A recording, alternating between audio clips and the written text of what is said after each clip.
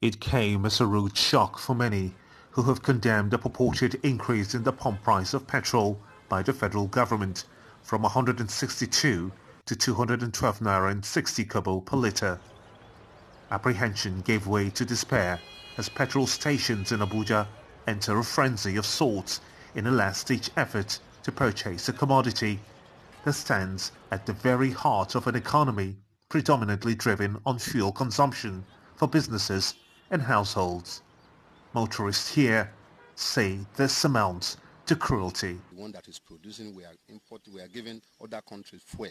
Why should we be buying fuel at that price? Is too much.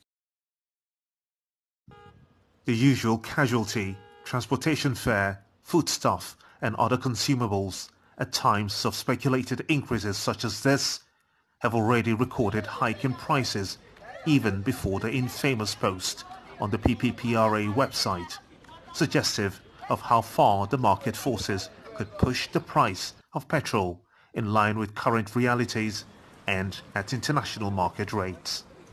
Many believe, though, that this can only be made worse if Nigerians are forced to buy petrol at a remotely higher cost than it already is. It's unfair, it's too bad. It's too bad. We are humans. It's too bad. I don't know why our government will just be wicked enough. Honestly, it's not funny at all. And I don't think the government are doing anything possible to make it easy for the poor people. The federal government had promised Nigerians that there will be no petrol price hike in March. That, however, stands controversial, going by the PPPRA's information on its website, despite petrol stations selling at 165 naira today.